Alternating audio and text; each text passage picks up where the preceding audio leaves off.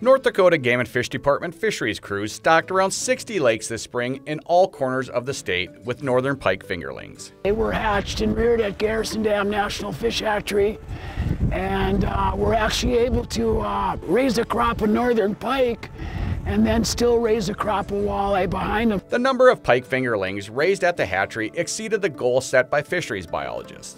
Our goal was around 800,000, but our production's been above normal this year, having a real bumper crop, so to say, so we're going to go well past 1 million. Pike fingerlings tend to grow fast in these lakes, which almost gives anglers an instant fisheries.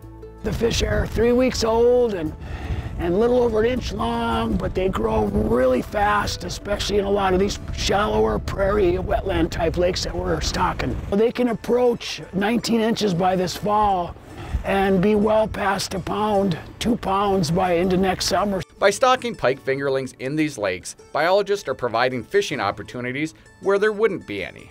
Not suitable for a walleye lake. Or some of these lakes are fairly shallow and they have issues when it's a tough winter with winter kill. Methods for catching northern pike is simple and cost efficient. Simple tackle and gear, yeah, absolutely, and easy to catch. A lot of fun to fight and fish. A lot of the lakes are where you can just fish from shore. You don't need a boat.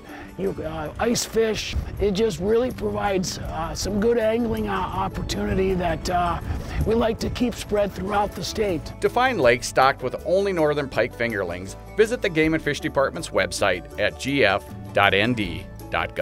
And these are lakes that the biologists have identified as having a good chance of catching northern pike. There's good healthy populations in there, so you can be assured that the fish are there and ready to go. This is Mike Anderson in the North Dakota Outdoors.